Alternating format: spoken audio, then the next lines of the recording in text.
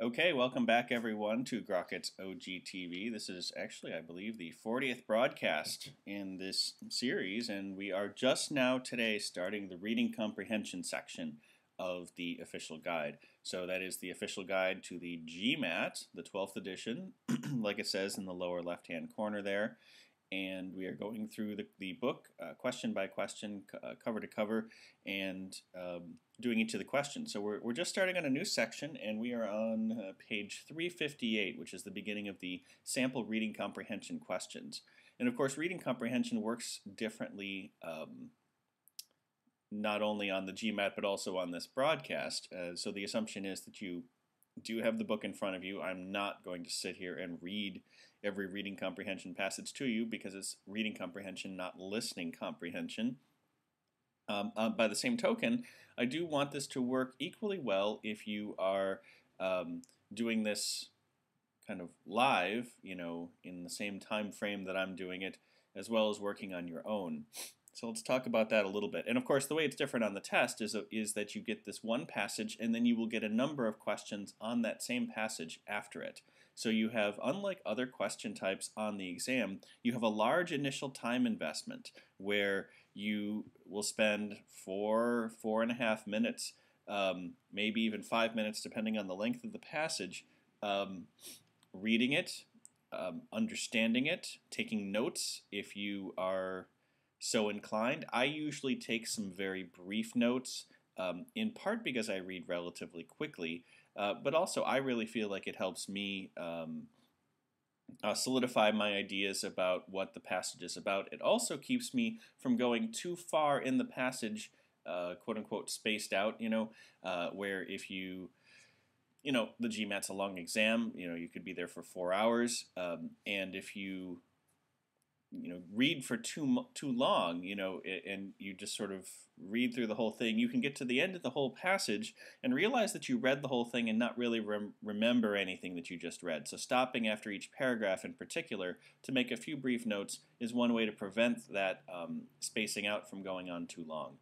They shouldn't be complete sentences or anything like that. I'll be modeling in these broadcasts the type of notes that I would take. I may make them a little bit fuller, in terms of the words that go in there, just so that they are a little bit more understandable and legible to you, but it'll give you a rough idea of what you can do. Your own mileage may vary because, of course, some people, reading comprehension is one of the areas where they struggle. I will say it is worth your time to spend the time to understand the passage well the first time through. You don't know how many questions you're going to get. You may only get 3 questions, and then you'll say, oh, darn, I spent all that time on that one passage. On the other hand, you could get 5 questions, and the better you understand the passage the first time, the less you'll have to go back and read elements of the passage again. The reason this is important is if you get 5 questions, or some of these reading comprehension passages. Let's see. Today we're going to do one that has 3, one that has 4, one that has. I guess we're doing 3, 4, and 3. But then, depending on how fast we go, there's another one coming up that has 6 questions on it, and it can vary quite a bit what you'll get on the actual exam. But if you actually have to go back and read significant parts of the passage because you skimmed the first time through, if you have to go back and read bits thoroughly for 6 questions, that's a lot of time. Excuse me, that's a lot of time lost. You are actually just better off understanding it and being able to move quickly through the questions. So, also because of copyright, that this the official guide to the test is copyright the Graduate Management Admissions Council. It's not like I can just put the passage or the entire answers up on the screen for you. So I will probably abbreviate what some of the answers are to keep them clear and make notes on what distinguishes them during the time that you are, because I'm going to give you some time to read each of the passages. So that's kind of my preview, and if it turns out that this just isn't working the way that I'm doing it in particular, or if you have suggestions, of course, you can comment on the Facebook page that launches these the broadcasts, and those will get to me eventually, and if I finish early, I'll check them at the end of the session. So, without going on too much longer, just about reading comprehension in general, let's get started. So, page 358, question number 1. So I'll give at least 4 minutes to read the passage, take notes. I too will be taking notes, and then we'll talk about it. Starting now.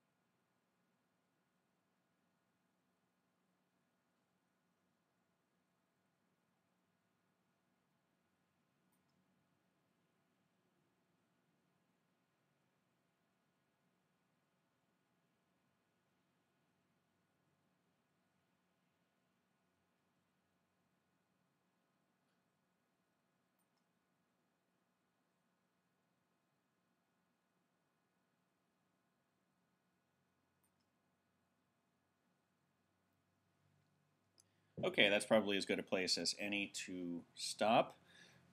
Of course, you can keep reading, and the other thing you can do, of course, is pause the broadcast and keep finishing reading. And I guess what I encourage you to do, no, not I guess, what I encourage you to do, I guess I should have said this in the initial kind of preface, is that when you're first starting reading comprehension, or really any question type, it is in your best interest to do your book practice, from the official guide or from some other provider of test prep, I'm a big fan of doing untimed practice as well as timed practice so that you can have the experience of finding the clues that you need to get the questions right in an untimed environment and get faster at it that way, and then apply those skills when you take full-length practice timed exams. Does that make sense? I can't see you nodding, even if it does make sense or doesn't. The idea being that you both practice doing things the right way and practice doing things quickly, and that you don't work on those skills at the same time, at least not initially. Or, I mean, of course, you do your untimed practice and you learn how to look for clues in the reading comprehension passage in the untimed practice, and you're still doing that in timed practice, but you see how those two meet. And as you practice these things untimed, you will get faster at them, and eventually the skills you learn in time management on the timed practice will also apply. So, in the beginning, you might actually have to guess on a lot of questions on your timed practice, even though you're getting a lot of questions right in the untimed practice. And eventually, your speed picks up on the one, and your strategy in terms of time management on the test becomes better on the other. Anyway, so in terms of untimed practice, if I finish, with the dead airtime talking about, or where you have a chance to read the passage, if I finish before you are finished, by all means, pause the broadcast and finish reading, and then listen to what I have to say, because it is important that you give yourself enough time to understand everything that you have in front of you. So we had a passage here about eco-efficiency. The notes I took that it may be worse than non-eco-efficiency because businesses will just use the savings that they get in terms of production waste to spur more growth, so that there are even more products being produced, and so more growth. So the efficiency turns into more growth, and that turns into more waste. And then there's other information in there about how it could even be worse than a completely environmentally destructive, non-eco-efficient business. And then the author says that a new approach is needed. Or actually, not the author doesn't necessarily say it. The author cites two other authors who argue that a new approach is needed. The author, him or herself, may not necessarily agree with that. So, question number one, the primary purpose of the passage. And so when it's primary purpose, this is about the main idea. I am a fan of when you finish a reading comprehension passage, ask yourself, it's not something you have to take notes on, ask yourself what the author was trying to accomplish. If nothing else, did the author express his or her own opinion about what should happen, or was the author merely reporting, explaining different processes, giving the history of something without actually applying judgment to it? So just knowing whether the author expressed an opinion can help you eliminate wrong answer choices in primary purpose or main idea, big picture questions. You won't always get a main idea question, but they're pretty common. So primary purpose of the passage, was it to explain why a particular business strategy has been less successful than was once anticipated?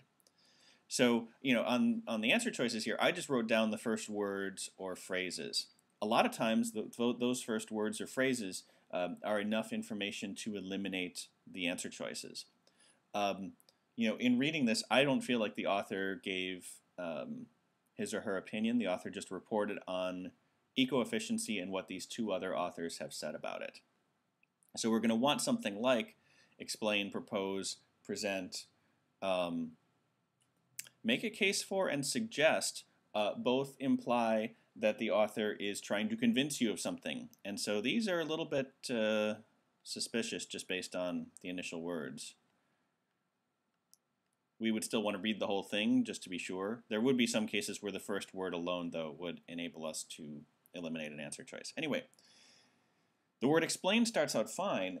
Why a particular business strategy, we do talk about eco-efficiency, I guess that's a business strategy, has been less successful than was once anticipated. So there's nothing about the success of eco-efficiency, and certainly nothing about its anticipated success. So I should probably do these in another color. So we don't have anything about, so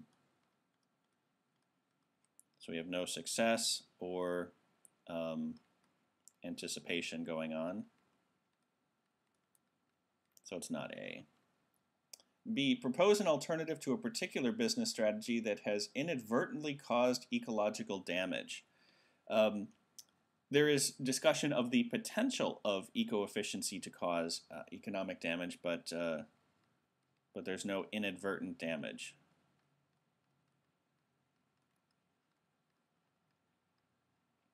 Also, propose is again kind of an author opinion. The author is suggesting something, and that isn't really what goes on here.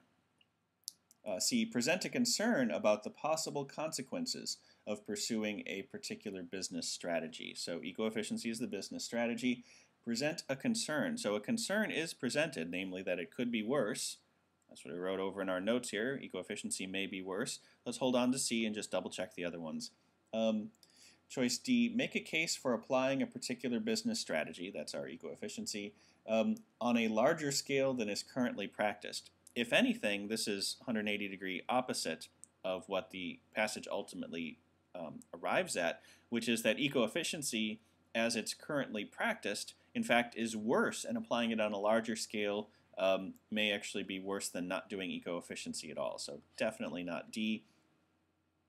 Choice E, suggests several possible outcomes, and we can actually just stop there. We didn't have several possible outcomes, but the whole thing says several possible outcomes of companies' failure to understand the economic impact of a particular business strategy. We also don't have anything about economic impact. There's too many things. I'm not even going to write what's wrong with this one. This is terrible.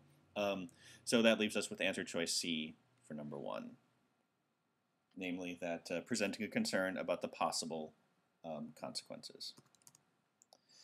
And so the advantage of this large initial time investment, oh, and I should have erased what I wrote instead of erasing the whole screen.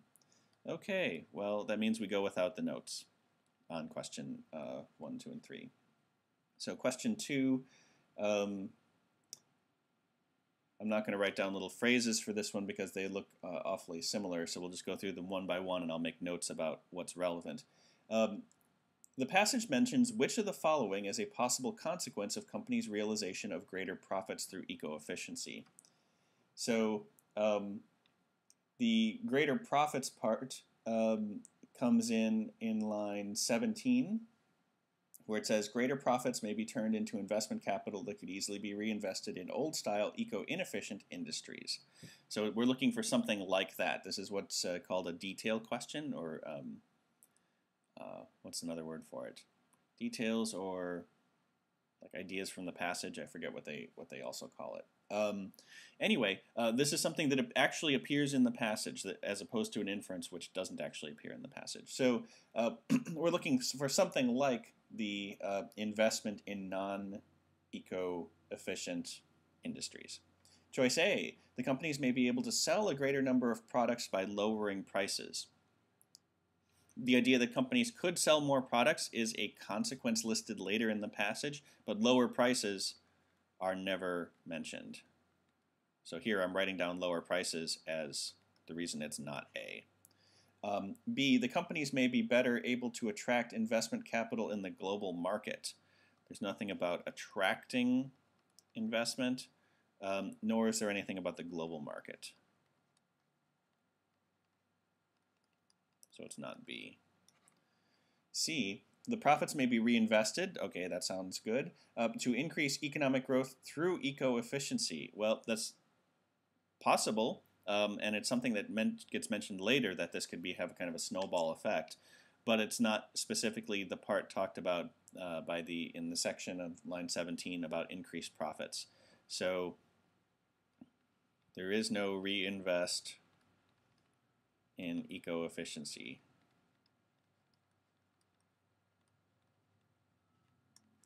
It's not C. The profits may be used as investment capital for industries that are not eco-efficient. So that sounds exactly like what we predicted, and it almost certainly is that. In fact, I'll just give it away. It is that answer choice, but let's just see what's wrong with E. One of the other points of doing untimed practice is seeing how wrong answer choices are constructed so that you can more easily recognize them or more easily learn the patterns of wrong answer choices when you face them in a timed environment. It speeds your process of elimination. So choice E, the profits may encourage companies to make further innovations in reducing production waste.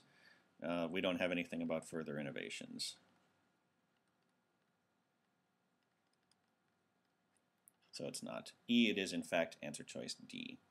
And now that I've deleted my notes, there's no reason not to delete each of these. Actually, and so sometimes actually the very act of writing those notes on a passage is you've done all the good that you need to do with that. The act of writing notes helps encode things better in your brain, so you know, you don't necessarily have to refer back to your notes in order to get the questions right. Anyway, question number 3. The passage implies which of the following is a possible consequence of a company's adoption of innovations that increase its eco-efficiency. So the passage implies makes this an inference question, which means that the correct answer will be something that is not stated explicitly in the passage, but is almost stated explicitly, to the point where you probably thought that the passage said that, even though it didn't.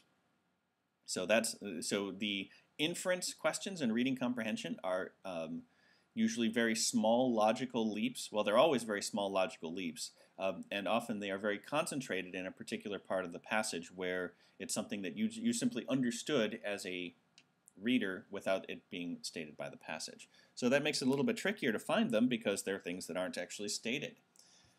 Let's see if we can find one that looks likely. We did find out the company's adoption of innovations that increase eco-efficiency. That was up in line 6 or 5 through 14. It's a big chunk of the passage where we find out about how companies will use eco-efficiency to spur growth, and that's not necessarily a good thing for all other things eco. So something like that in our answer choices. Answer choice A, company profits resulting from such innovations may be reinvested in that company with no guarantee that the company will continue to make further improvements in eco-efficiency. So it starts out great. You know, they do talk about reinvesting in the company, or you know that the money can go towards other things, but it goes towards growth in the passage rather than towards things that are not eco-efficient. So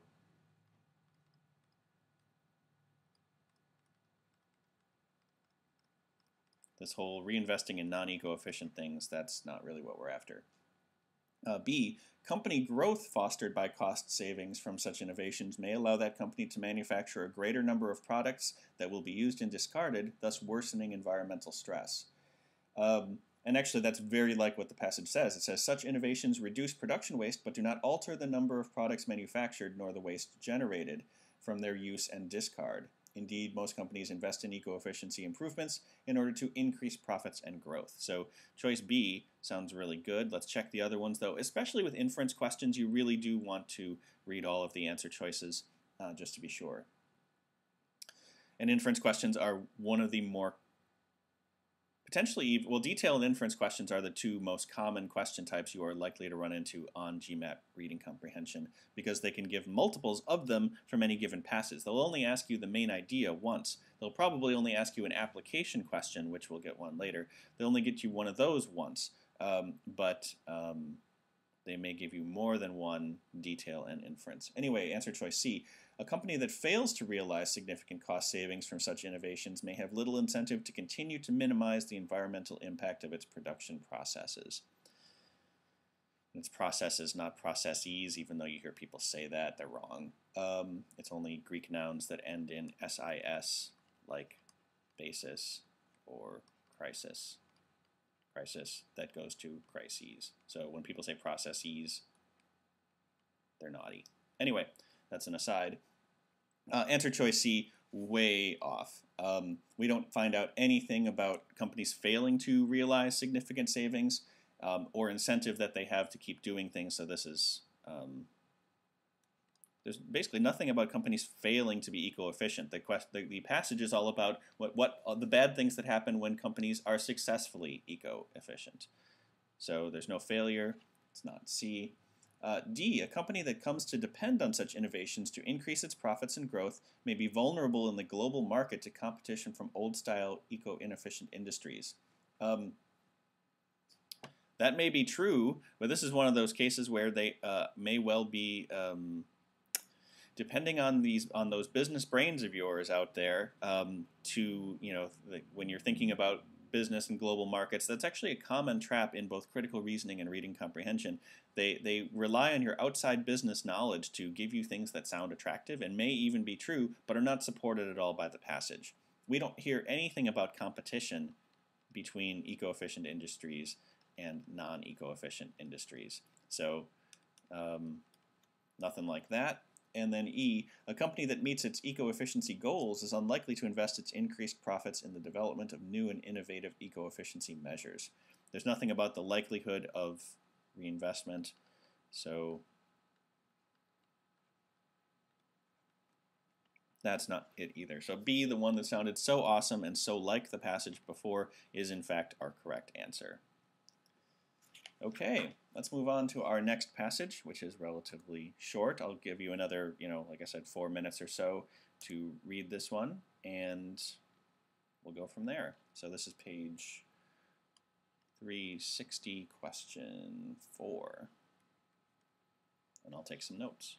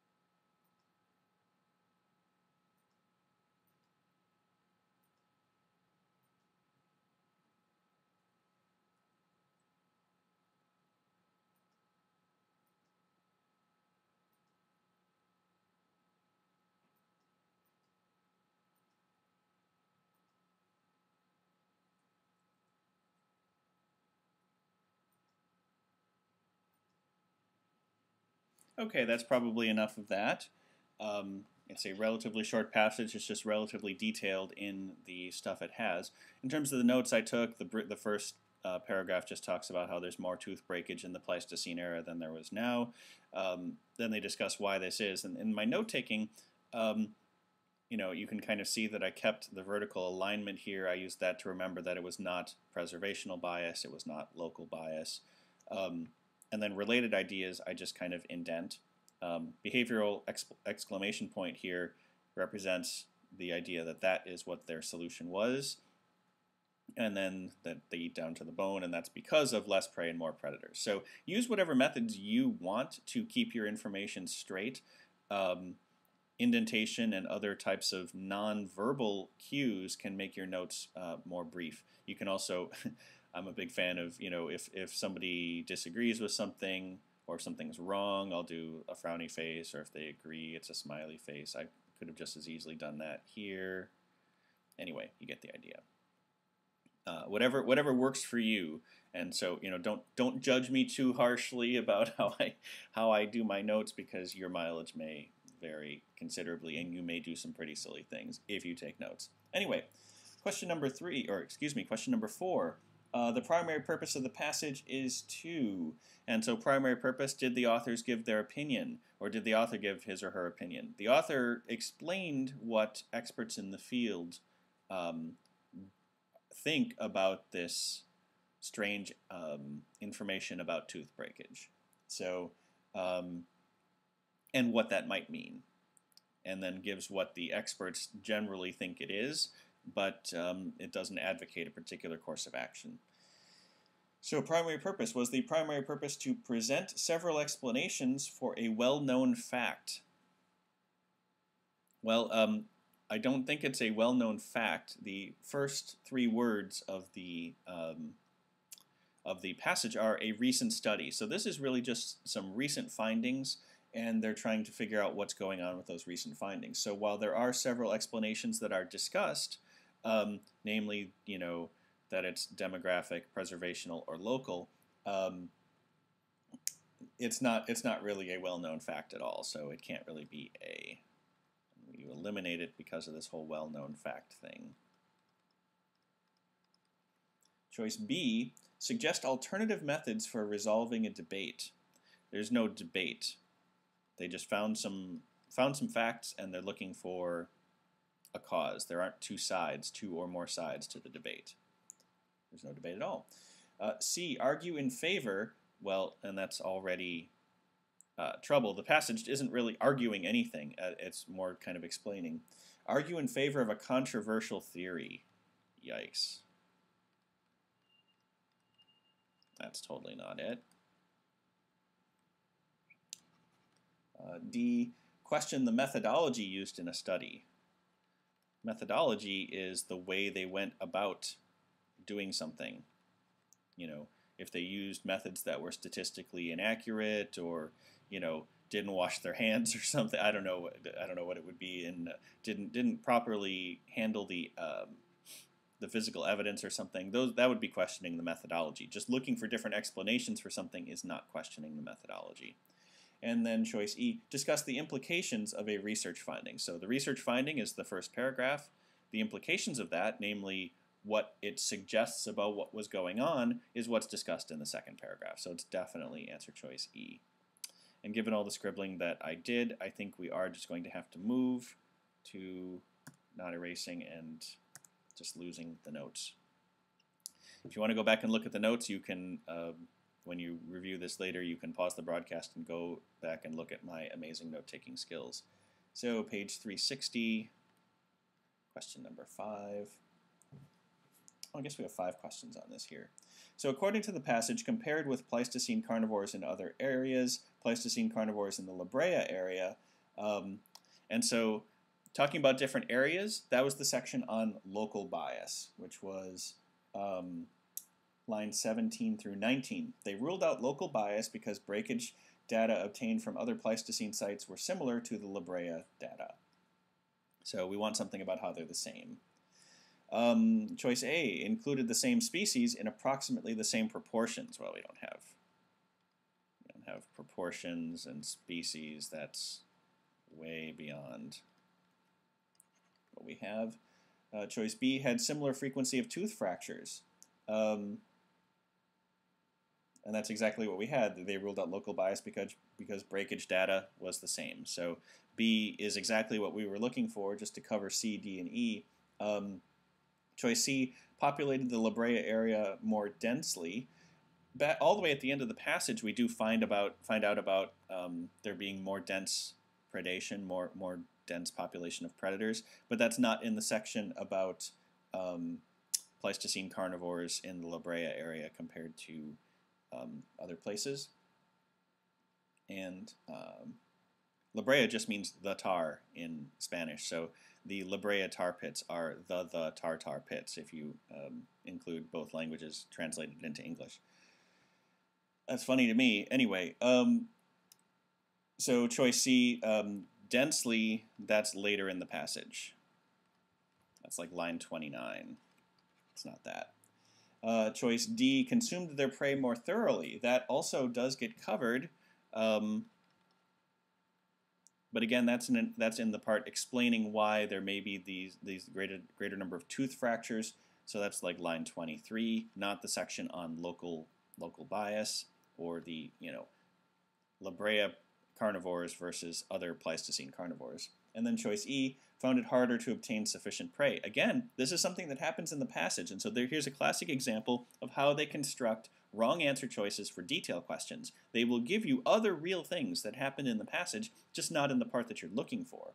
So this is where skimming is particularly deadly, or that's where these wrong answer choices are particularly deadly for skimmers, because they will be totally things that you just read, and they will catch your eye if you go back and skim the passage for the answers. In this case, we will have had 3 answer choices, all of which are things that happen in the passage. You would have to go back and basically read the whole passage anyway. Skimming saves you no time, and in fact, you spent more time because you both skimmed and then had to go back and read more carefully to eliminate these 3 answer choices. So choice E, the sufficient prey thing,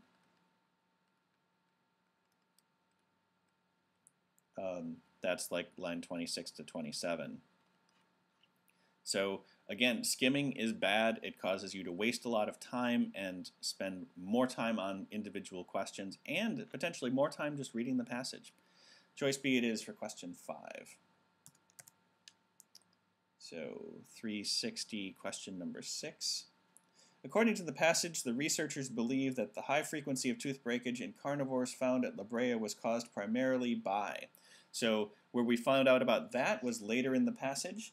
That was starting with line 19. The explanation they consider most plausible is behavioral, and this is where we find out that basically the predators are munching on their meals all the way down to the bones, and by chewing on the bones, they are more likely to break their teeth. So we want something like that. Answer choice A, the aging process in individual carnivores. So the aging process does get mentioned, but that's in dismissing the demographic bias. So the age thing, that's lines 11 to 13. You can already see, again, they're giving you things that appear elsewhere in the passage in the wrong section. Choice B, contact between the fossils in the pits. That's the preservational bias. Should be an S. And that's lines 13 to 16, the very next bit. Poor preservation of the fossils after they were removed from the pits. That just doesn't happen at all in the passage. I mean, that is something that can happen. Fossils can be poorly preserved, especially if they were stored in some other type of environment, like under the sea or in a desert or in a tar pit. And then once they're exposed to the air, other things happen. But that's outside knowledge. That's not what's going on in the passage. It's not supported. Choice D, the impact of carnivores' teeth against the bones of their prey. That's exactly what we predicted and exactly what the passage says, so it's going to be D. Choice E, though, the impact of carnivores' teeth against the bones of other carnivores during fights over kills. So that's an inference that you could make, perhaps, that if the reason for munching all the way down to the bone is because there's way more predators than prey, yeah, maybe they are fighting, but that's an inference, whereas this one, we're just looking for what the passage actually says. And the passage says they are just eating carcasses too thoroughly. So it's answer choice D for question number 6. On to the next page, page 361, question number 7. The researcher's conclusion concerning the absence of demographic bias would be most seriously undermined if it were found that. So this is a weakened question. We want to go back to the passage and see where we find out about demographic bias. Demographic bias, basically it starts in line 11, and there we find out that they eliminated it because the older specimens, the fossils that were for older individuals, didn't have more tooth breakage than younger ones. So the amount of tooth breakage was not a function of age according to the evidence that they found. So to weaken it, we need to undermine the evidence that they found that says older older specimens didn't have any more tooth breakage. Choice A, the older an individual carnivore is, the more likely it is to have a large number of tooth fractures. So that's actually 180, the opposite of what would undermine it. That actually strengthens, that doesn't, it strengthens their original, it strengthens what would have been the not preservational, demographic bias. But instead, this is actually the very idea that the evidence disproves. And so just saying that that's true, and so that might be true in general, and since the evidence says the opposite of that, it strengthens the researcher's theory that the tooth breakage in this particular case is not caused by age, so it's not A. B, the average age at death of a present-day carnivore is greater than the average age at death of a Pleistocene carnivore. Probably true. Life was not that pleasant in the Pleistocene, but the modern ones are irrelevant. This is all about back then. Choice C, in Pleistocene carnivore species, older individuals consumed carcasses as thoroughly as did younger individuals. Again, we're looking for something that weakens the idea that that there's demographic bias, and if they do, if this says that they are the same, this further strengthens the researcher's thesis.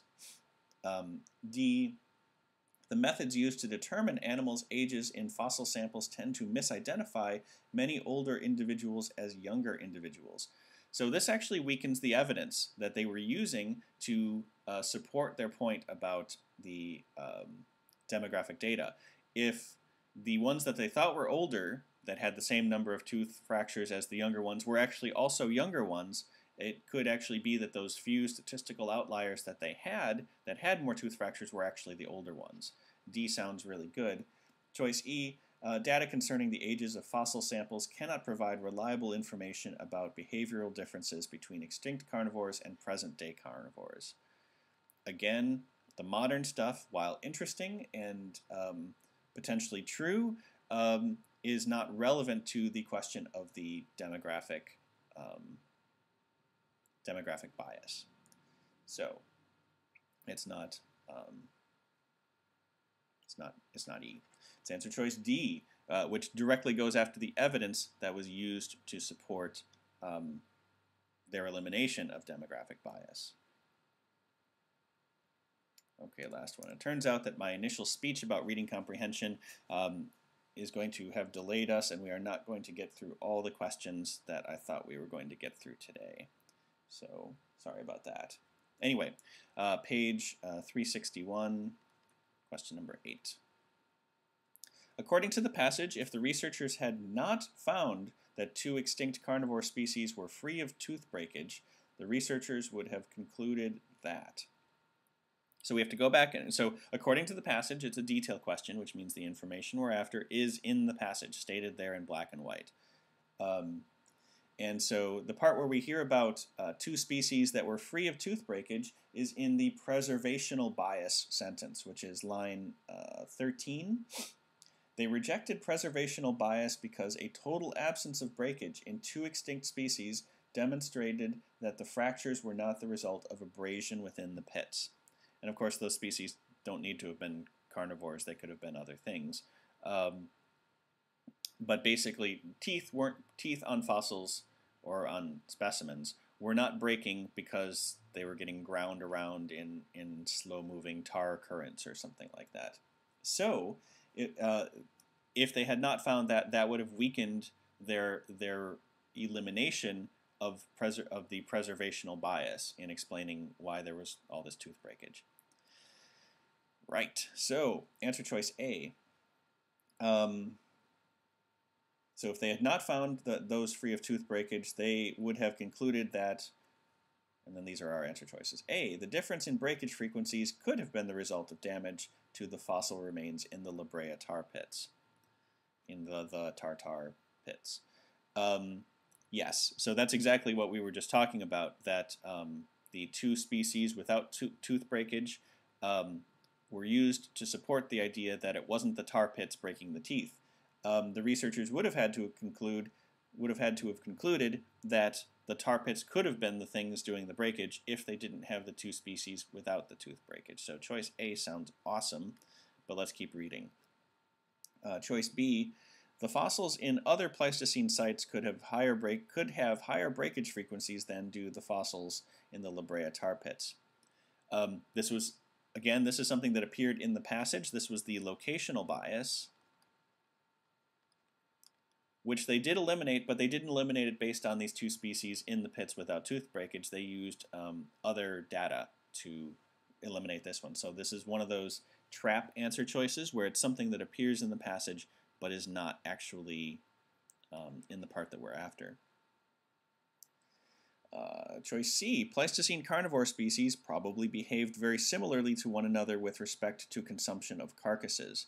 So this is kind of related to the behavioral solution or the behavioral theory for why there's all this tooth breakage. And does it actually say that they... No, it doesn't actually talk about the Pleistocene carnivores behaving similarly, so the whole similarly thing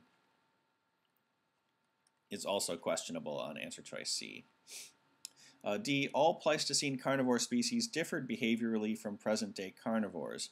Again, this is addressing the wrong type of explanation or the wrong type of bias. Also, we have no reason to believe that they all behave differently. You may sometimes hear that extreme answer choices in both critical reasoning and reading comprehension are oftentimes wrong, and it does really depend on the nature of the question. But anytime they talk about all of something, every single one, every time, definitely be a little bit suspicious. It does hinge on the nature of the question, and sometimes those will be right, particularly when you're trying to weaken something, actually.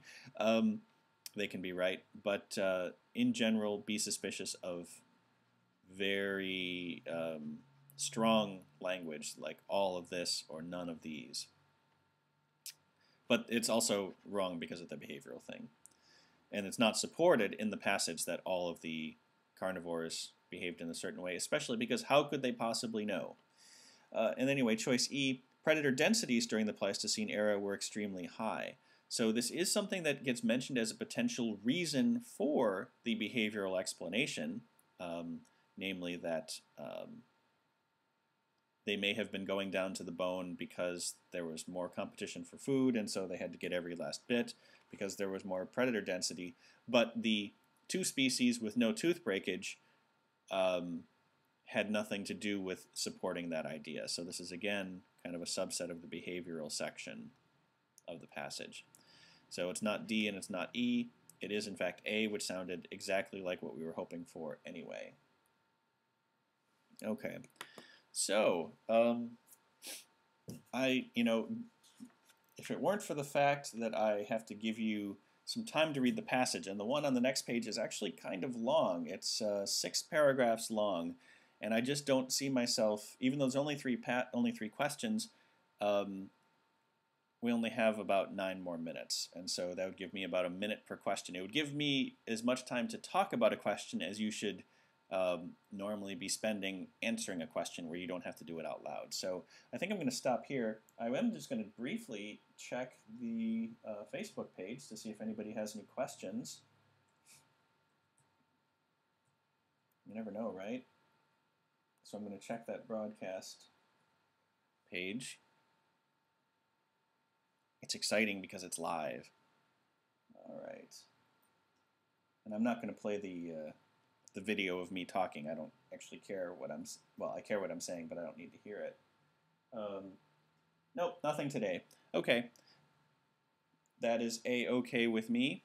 So I think we'll just end 8 minutes early. Next time we will pick up with the longer passage that starts on page 362.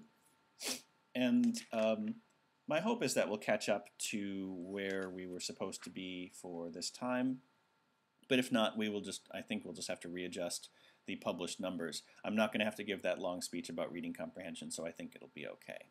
Anyway, thanks for joining me. My name's Jim Jacobson. I'll just refresh your memory here. My name's Jim Jacobson. You've been listening to me talk about reading comprehension today on the Grockit's OGTV. That's us here at Grockit. And this is the 12th edition to the guide to the test. And we are going question by question, and right now we're going through reading comprehension. So, hope to see you next time, and in the meantime, have a good day.